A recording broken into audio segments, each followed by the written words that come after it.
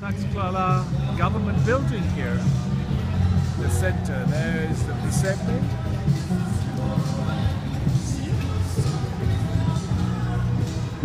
The government building of Tlaxcala, the capital of Tlaxcala.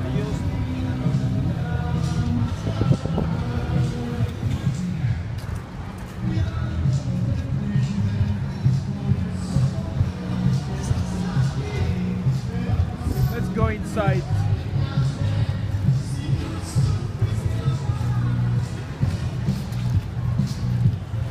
The city of Tlaxcala was founded in 1527.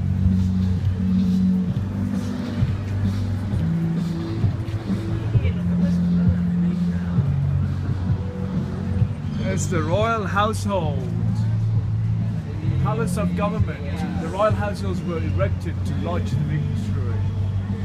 Judges, bishops, and other people of the luck and quality reporter Diego Munoz Camargo to King Felipe II.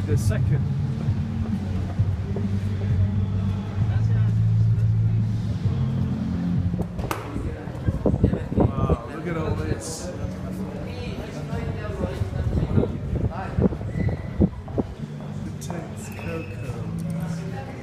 Tlaxcala. It's one of the most amazing, the old traditional Mayan Zacatec. It's beautiful. The murals inside here is the Tlaxcala. Amazing history of this government building that had a Spanish build this, and all the traditions and the way of life was then transported to Spain and converted the locals to believe in other things, and got them to train to believe in religion and order and disciplined them, gave them education, and gave them not full education but a partial education to try and discipline them to understand, took their leaders and converted them into Christianity. And all those old days, exactly. The old past is very, very powerful. People, to keep order, they build these massive temples and places, rituals.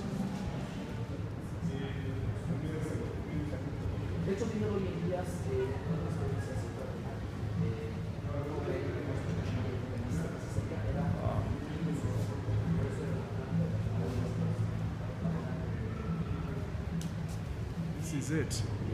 So as you can see, all the sacrification, all sacrifice from the Aztec culture. If the man wants to improve his life, he would sacrifice his child or his family to improve the life of his hand. And then it's incredible that that constant old days, as you can see, every wall, every mural here shows the sacrification rituals and so on and so forth. Yeah, even from the past, there was a sacrification for the gods and for the unknown entities to improve one's life instead of improving their life. Of course, the understanding those days would have been so different, and I can't tell from oneself's life to what is better in life and what's not good in life. And it's what make of your life. It's how you make your life to be a better person. And how can we say a better person? What do we know about being a better person? How could you say that it's a better person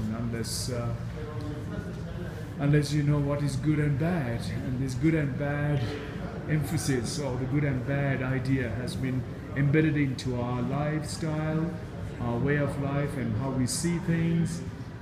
And birth is a good thing, death is a bad thing. maybe for some people the death must be the best thing.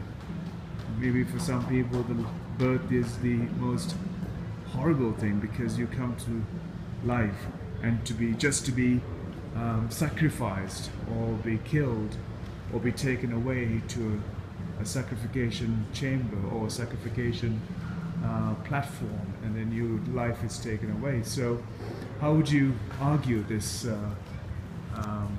conundrum of complicated position with life and death and what's ugly and beautiful? It's what we make of ugly and beautiful, and keep away from anything that destructs life, anything that destructs the human way of existing, and just be part of the society, be part of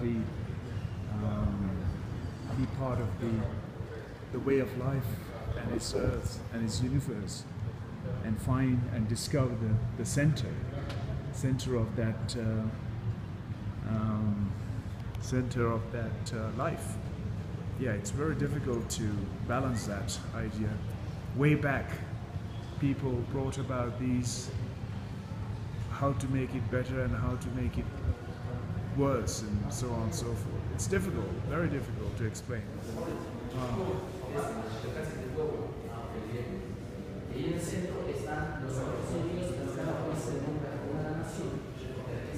This is a wall of the ugly.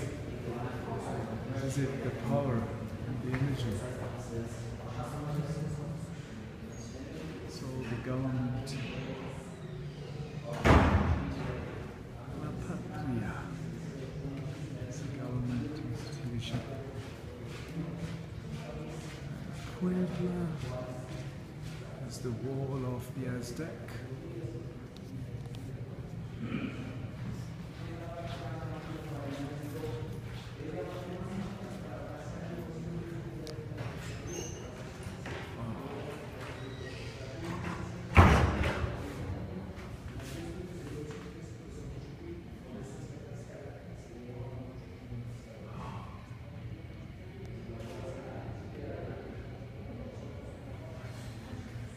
In as the Spanish, the Europeans come over and take away the entire way of life, entire way of tradition, entire way of existence, completely destroyed the entire culture and left with nothing.